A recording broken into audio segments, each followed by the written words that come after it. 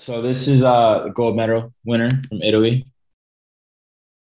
This is his first two steps. So what we're going to talk about in the next couple of slides is we'll keep coming back to this is everything but these pretty cool shoes, which I'm sure helped. But we'll be talking about just some of the technical things that I'm looking at from the start. I really love this start. I'll play it one time slow.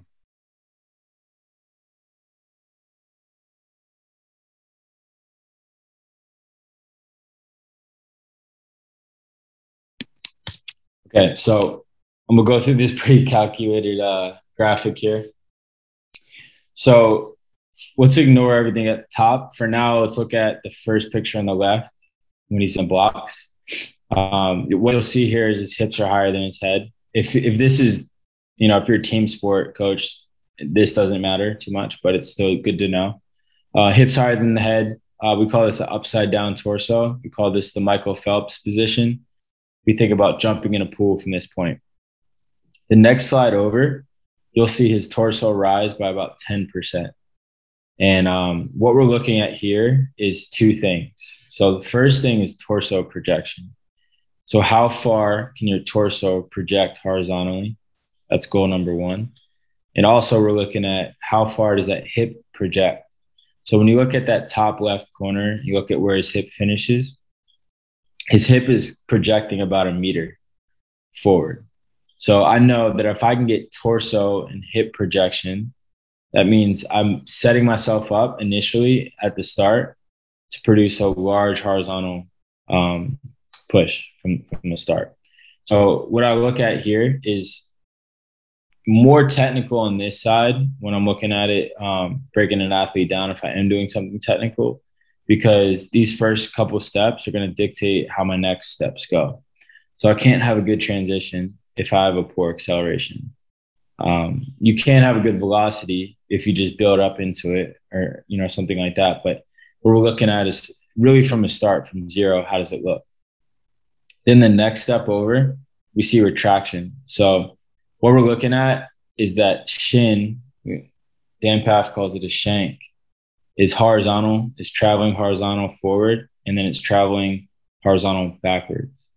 So if they're able to retract that leg using the hip, so at the bottom of that blue line, that hip swings back into the ground hard, that foot is going to end up in that last slide on the right that's in color in a negative step. It's going to end up behind the hip. So what we call a negative step is trying to get that foot behind the hip. So like when I first tell kids that, like get your foot behind your hip, they don't project.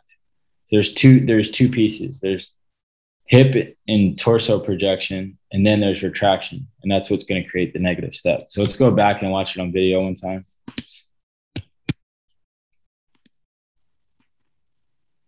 So upside down, Michael Phelps posture. The torso projects horizontally. It rises about 10 degrees.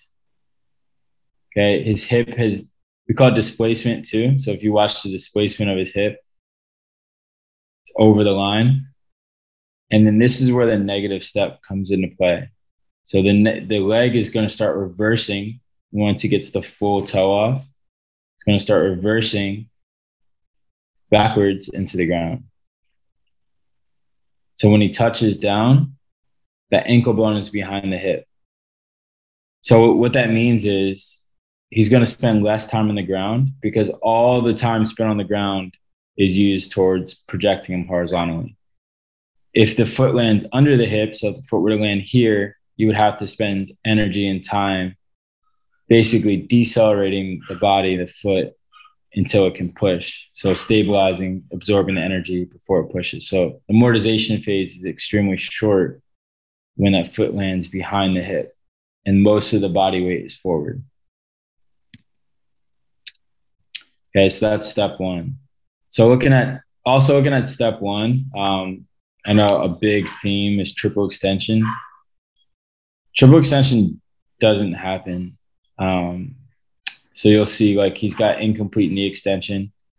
He's got great hip extension, but the goal shouldn't be triple extension necessarily. It should be getting extension of the hip. forceful extension of the hip and the body projecting out horizontally. If you look at the next step, on step 1, there's even less extension at the knee. So he still has hip extension, but getting too much extension at the knee would take too long on the ground. So similar concept for step 1 to 2. You're looking at attacking that foot directly behind the hip as much as possible while projecting the body forward. So he does a good job. On the bottom left, what you'll see is his shin is opening a little bit more than the initial shin, but it's still, his ankle bone's still behind his knee. Athletes that swing that leg out in front and try to reach for the ground will essentially have an early contact. And that foot will be a break step, essentially. It's going to land in front. It's going to be positive. Typically, you look for a positive step later on, maybe step 4 or 5 for some guys, even later for 100-meter champion, I'm sure. But you definitely don't want that positive on step 1. So he's got a good angle there. Notice his torso hasn't changed significantly yet. It's rising just a little bit per step, though. And then you see the next step, even less extension in the back leg. You see a good front shin angle, good torso angle, and he still has a negative step. So we'll go back one more time. Look at this. So once he's cleared step 1, also see his knees are side by side. So that's the switch. Okay. When he gets to the next step, incomplete knee extension, which is good, hip extension. And then you see the left leg start retracting back towards the ground.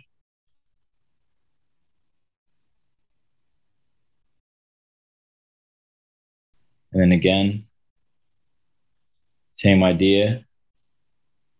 From toe off, there's less knee extension. He's retracting that back to the ground. Okay, so these 2 steps, if you can control these 2 steps, I truthfully believe you could have a decent acceleration through the first 10 steps. Thank you so much for watching this video. Drop a comment down below if you have any questions. Subscribe to the channel so you never miss another video.